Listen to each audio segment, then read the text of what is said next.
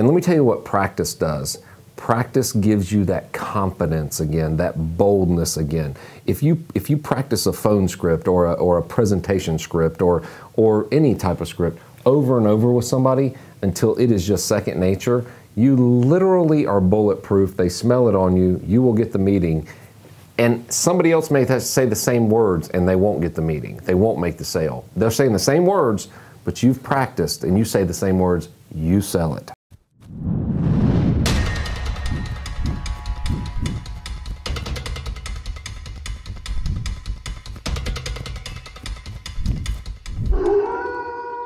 What's up, everybody? Welcome to the Sales Wolves podcast. I'm your host, Tyler Harris. Joseph Caldwell. And we are the Sales Wolves. I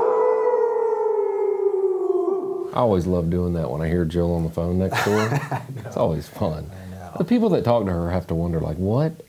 Do you work out of like a I think we kennel? Work out of some out in the country. Yeah. Unbelievable. Unbelievable. Guys, this is episode 95. We're getting close to this centennial. Is that the 100 mark? We're getting close to the Ben Franklin. We are getting close to the Benjamin. Episode 95, and in this episode, it's going to be a short one, but man, it's an important one. We wanted to talk to you about practice. Have you ever heard that Allen Iverson? He was like, "You talking about practice?" When he was getting all that flack about how he just wasn't committed to practice, but he was killing it in the games. Yeah. And it was this press conference, and it's this famous meme and just highlight video where they asked him all these questions about his off the court regimen conduct. Or whatever. Yeah. And he was like, "Are we talking about practice? We're sitting here in this post game, we're talking about practice." Well, we are talking about practice. We're talking about practice. We're talking about practice. I think with our organization, we have probably one of the greatest cultures of practice, from the top down. So maybe let's just start there. Yeah, I think one of the things that people do is they put very minimal effort into practice. And if we're talking about business or we're talking about sales, what they do is they end up practicing on their customer.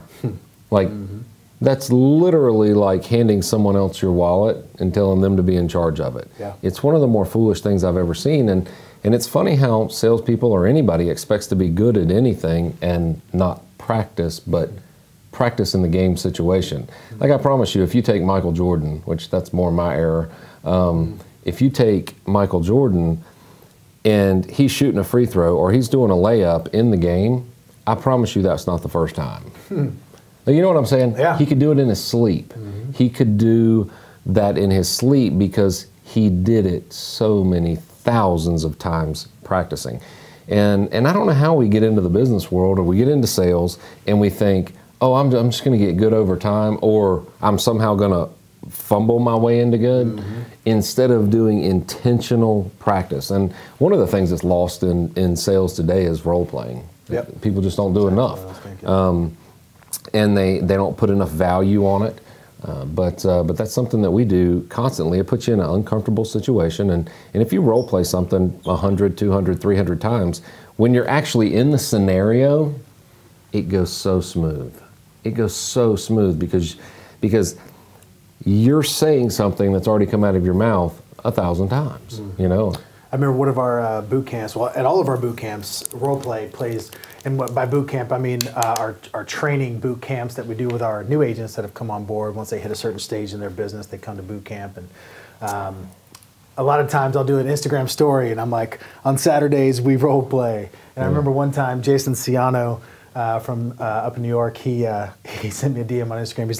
He's like, "Bro, are you really role playing right now at 8 a.m. on a Saturday?" I was like, "Absolutely." He's like, "That's awesome." Yeah. But it's over and over and over. And we teach our leaders, as leaders, when someone on their team calls them, they're saying "Hey, my conversion today was just terrible, or something was going on, this or this happened."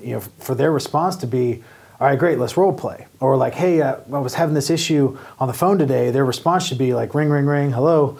And it's instantly "Okay, well, let's role play through it." Right. Because you can sit there and you can talk to someone, and I think this is a good point to make for those of you that are in leadership roles within the sales industry. it's one thing to talk about what's happening. Yep. Like, tell me about what's going on. Oh, well, I'm doing this, and I'm doing this, and I'm doing that. Man, well, it sounds like you're doing all the right things. Versus, all right, cool, let's role play. So, hey, I'm Tyler. Hey, I'm Joe. And then you go through this back and forth, and you're like, that thing that you just told me you're doing, you're not doing. Or that thing you're telling me that you're not doing, you're doing it every single time. Every time. And because people don't realize. Here's what happens. You don't fall to the level of the knowledge that you have. Like I have a lot of sales knowledge, but I don't fall to that level in a game situation. I fall to my level of practice. Yeah. Every single time. When the pressure's on, you fall to the level of practice. It's funny, I was thinking about how Tom Shea's meeting with Ricky in there. And Tom Shea is one of our favorite people. He's a friend of our organization. If you haven't read his book, Unbreakable, get it. What was he, 23-year Navy SEAL, and just an incredible individual. But I promise you, if I got up, walked out of here, pulled him in right here in front of the camera, and I said, hey, Tom, you're snipers. When you were training snipers, you got them to practice in battle, right? He would probably punch me in my mouth. Because they had to pull the trigger thousands of times. You know what he told me one time? The best sniper that he's ever seen on this planet, the #1 sniper on this planet, he shot 4,000 rounds every day. 4,000 every day. And how can we look at the greats in any industry and see that and then think that we're gonna be different? We're really gonna grab the world by the tail and pull it down and shove it in our pockets and never practice. It's crazy. It's insanity, really. It is. I mean, practice and just preparation as a whole, especially, you can do it 1,000 times, but coming up over the holidays, we got Christmas coming up, we got New Year's coming up. There's gonna be some time that you're gonna have off. When you go back into the field, when you go back into your sales environment, it is going to require practice. Yep. There is no small or large amount of time that you can take off where it's justifiable, like, oh, well, I was only off 2 days, that means I'm good to go, versus 4 days, well, that means I need to go practice. You're always going to be rusty. All of our best people, they will say the scripts that we have, they will say them over and over out loud, video, recording themselves and listen to it on the way to appointments. Every time. All the great ones, all of them do it. Yeah. And they're the most consistent, best producers. They knock it out of the park every time, and there's nothing special about them. It's just they make special decisions when it comes to practice. So what is it? People say practice makes perfect, and it's practice makes permanent. Is that practice makes what permanent? And what's practice doesn't make perfect. What's the quote that Nathan always says? I think it's the will to win is good, but the will to prepare to win is better. Is that John Wooden, or that's Nathan Wells. We've stolen it now. Who's the other coach? The football coach that said that. Nathan Wells. Nathaniel Wells. Nathaniel. He said that. But that's it, guys. Lombardi, is that who you were looking for? Yeah, that's exactly. I pulled that out of my Caitlin brain just now. She said General Lombardi. General. What are those? What are those? Who was the guy that said, gentlemen, this is a football? Was that him? Was that Lombardi also? I think it was him as well. But that's how he started every season. And what does that mean? Yeah. They went back to the basics. The basics. And what did they do? John Wooden would talk about how to put their socks on correctly so that they wouldn't get blisters, how to tie their shoes correctly. Yep. There's a lot of coaches that talk a lot about practice. I wonder why. And you know why we know their name? Is because they led what? By example. No, winning teams. Oh, and by example. And by example. Winning team. That's why we know their names. Yeah. That's why you can pull Lombardi out of a hat and throw him into any group and everybody will go, yep, that dude's a winner. Why is he a winner? He coached winners. And they practiced. Yeah, the other thing, and then we'll wrap this up. I was just thinking, the great, like MVP, the great athletes that you can think of, I would beg to say that their off-season preparation, their off-season practice, their off-season training was equal to and probably greater than during the season. 100%. Which, if you think about that from a sales perspective, that it's more important to practice when you're not in that environment than when you are.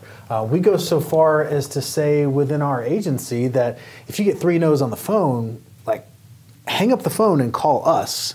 Don't waste another phone call. Like, don't waste another live person. Don't waste another check, another commission check. Yeah. Because something's going wrong. And obviously we need to diagnose that and figure out what it is and correct it. And it's just practice, practice, practice, and it makes it unconscious. So much of sales is those soft skills, the eye contact, the pauses, the passion points throughout a script. And you cannot focus on those small but game-changing nuances unless the actual verbiage becomes unconscious, which can only happen through practice. Like when you can just open your mouth and all the words that you know are supposed to come out are going to come out, then you can actually focus on like panning the room, focusing on one person at a time, pausing in certain points to emphasize certain passion in different areas, and that's when really like it takes it to the next level. But I think somebody told me one time, I heard a guy speak, and I'm trying to remember the numbers, but he said for a 30-minute presentation, he was an orator. Oh, you told me that one time. For a 30-minute presentation, he needed to prepare and practice, I think it was an hour for every minute or an hour for every 5 minutes, something like that. I think you told me an hour per minute. It was before I was supposed to give an hour speech, and you were telling me in a way of, you were like, you know, they say you're supposed to do an hour per minute. And I was like, that's 60. I got to go. I'll see you later. I got to go practice. But we just wanted to talk about that. Everybody needs a reminder on that, because sometimes you get stalemated in work, and you're like, God, what is going on, man? Everybody's saying no. Nobody's getting on the phone. I can't get past this gatekeeper. And it's just a downward spiral. And let me tell you what practice does. Practice gives you that confidence again, that boldness again. If you practice a phone script or a presentation script or any type of script over and over with somebody until it is just second nature, you literally are bulletproof. They smell it on you. You will get the meeting. And somebody else may say the same words and they won't get the meeting. They won't make the sale. They're saying the same words, but you've practiced and you say the same words, you sell it. So it's I mean, think about basketball, right? So Michael Jordan, among hundreds and hundreds and hundreds of other players, they all play with the same ball, right? It was the same ball, same script, same moves that people could do, but he outworked them. He outworked them. You take Larry Bird, for example, because this is a really good example. If you go old school Celtics with Larry Bird, he had, for how great he played, he had the least amount of talent compared to a lot of his contemporaries of that day who had more talent, but he crushed them. And it was because of his work ethic. It was because of his practice. And I remember my dad teaching me that when I was little. He'd have me watch the Celtics with him. He loved the Celtics, but Larry Bird was a worker. So but everybody has the same tools there, right? Everybody has the same tools. And so anyway, beat on your craft daily. Practice daily. Don't let a day go by. Don't go into a meeting without having said those words over and over and over. Record it, video it, listen to yourself.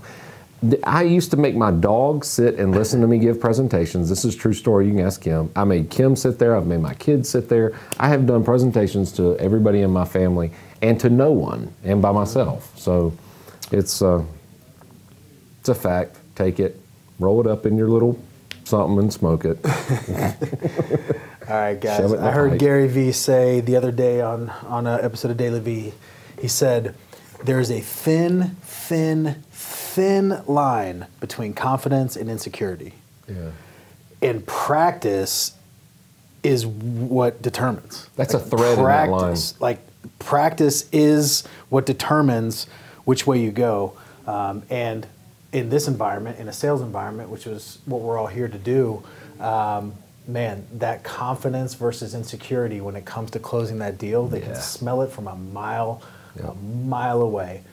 So guys, practice. We're going into the holidays. Make sure that you take time with your family, relax, refresh, all of that good stuff before the first of the year, but make sure that you do fit in some time to practice. And before you hit the ground running, when you get back from the holidays, make sure that you have spent adequate time getting back to your basics, back to your scripts, so that you don't waste any time in the first part of the year. That's it.